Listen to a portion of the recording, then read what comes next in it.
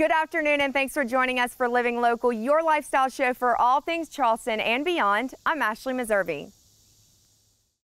As the saying goes, history is our greatest teacher, and that's what it's all about today here at Boone Plantation, a place where the stories of the past and the promises of the future come together in perfect harmony.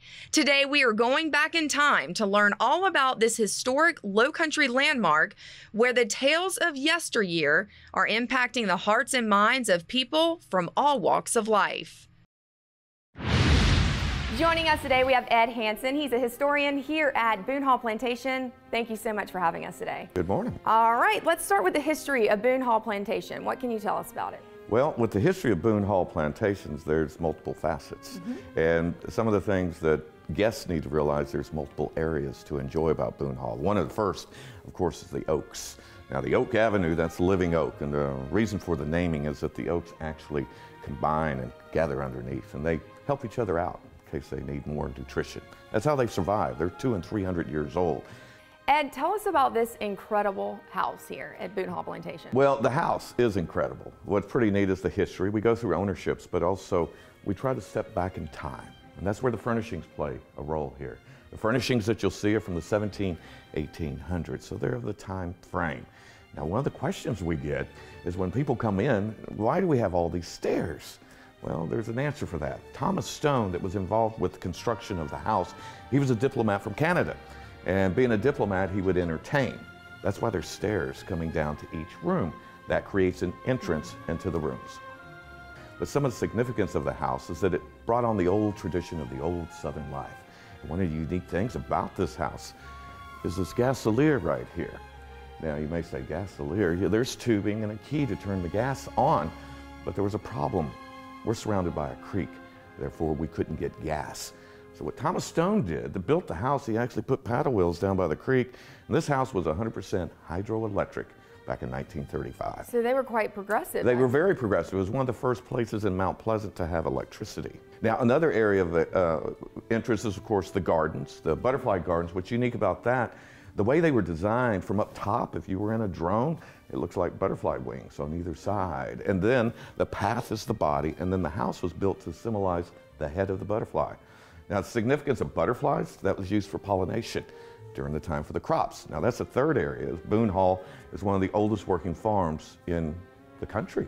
It began back in 1681. It was Major John Boone that started Boone Hall, and it actually began with about 470 acres. It was given to him by a marriage. He married Miss Elizabeth Patey, and she had a dowry of 470 acres. That's how we all started. And then over the years, Boone Hall grew to 1,200 and then over 4,200 acres in size. Basically, it's 7 square miles or 10 square kilometers in size. If you're familiar with the area where the town center is, all the way to Highway 41, then all the way up to the Wando River, this whole area was Boone Hall. But over time, in particular the Depression, a lot of the acreage was sold off to keep the farm going. And it went from 4,200 to where it is today, 738 acres. And that's why it's so important to really preserve it. This is a treasure here. Well, and especially you can look at Boone Hall is away from it all, in the middle of it all. And one of the things Boone was known for were bricks. That's why Brickyard Plantation's right next to us. Boone, actually with the Horbecks, that was the next generation of owners. They were brick makers, and they would make about 4 million bricks per year. And they had about 85 slaves on the property at that time making the brick. And that would equate to each slave making 1 brick every 3 minutes, every single day, 365 days a year. But it was actually accomplished in 3 months. During the winter, all the brick was made. And now the brick also is signified with the cabins over here. That's a whole nother area of Boone Hall. The cabins themselves date back 1790 to 1810. And to make all the bricks, though, the children were involved with smoothing that brick. And that's where when you go through the cabins, you'll see fingerprints and thumbprints of the children that were involved with that. Now, one of the oldest buildings on the plantation is the smokehouse. The smokehouse is over here in the corner of the garden. Now, it was built around 1750. It's one of the oldest buildings in South Carolina. What's unique about the smokehouse, though, is you'll see a pattern on that smokehouse, and it's diamonds. And that was actually a brickmaker's mark, so that's their signature. Then in cabin 3, you'll see diamonds again.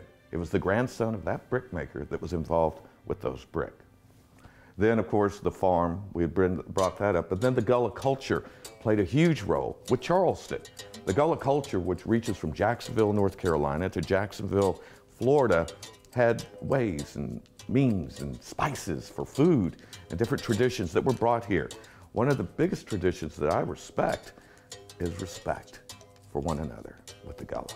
Yeah. So basically where Boone Hall Plantation has some significance to it is that it's been adaptive over the years through changes. It's always evolved to be something new. So even during periods of that, well, it worked, but then things changed and it was adaptive again. And it's still being adaptive today. And that's where Boone Hall actually takes pride in making sure we share with the community and others from around the world history. That's what we're about. Well, thank you so much, Ed, for joining us. We're actually gonna go speak with Miss Gloria, who's quite popular around here, and she's gonna tell us more about the Gullah culture and its impact here at Boone Hall Plantation. Gullah people helped to build this plantation, to have it where it is today. Being a minister, I look at it at a spiritual viewpoint, and I have people that come up to me and say, you know, how can you do this? How can you tell these stories and be here? And I said, this is where God would have us to be. Sometimes we go through trials, we go through tribulations, sometimes things get hard, and we wonder why. But then in the end, we can see the difference. We see the goals of where we're supposed to be. So I'm thankful to God for being here at Boone Hall to be able to tell the stories that I tell, and for the people that come from everywhere, I say, and they just love, I just feel love being here at this place among the people that come.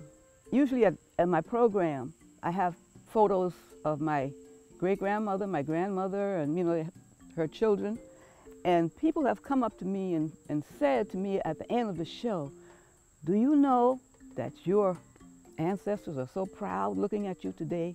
And I have my mother also on the table. And they said, do you know your mom is really proud of what you're doing?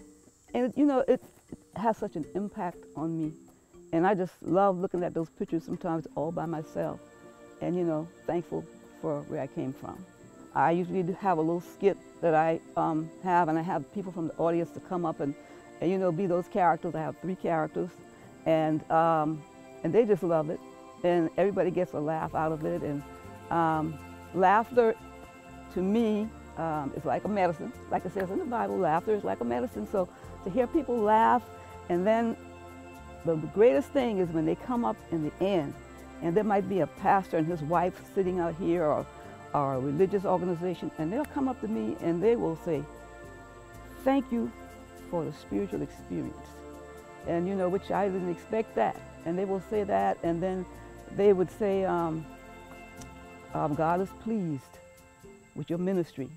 And it just touches my heart and makes me know that this is where I want to be right now. Before I come out of the cabin, I always talk to the Lord. And I say, Lord, I know this is your purpose for me. Lead me to the people that you would have me to speak to on today. Help me to say something that will help them. And I find every time that happens. And sometimes I go up to people in the wheelchair and I kind of try to cheer them up. And at the end of my program, we do Amazing Grace. And you would be amazed that everybody knows Amazing Grace. So we sing it all together. And there's such a feeling of togetherness here. You know, I tried to overlook the things of the past. We have to leave the past behind to, you know, to go on and to claim the future and to be who we are supposed to be. We cannot be who we are by having unforgiveness in our hearts and just, you know, for looking at people in a hateful, judgmental way. No, we have to do what God wants us to do, and He is love, so He wants us to love. So I'm a Gullah woman. I'm a Gullah woman, and I'm proud of the Gullahs and who they are, how they've persevered, and great things that we have done and great things that we're going to do.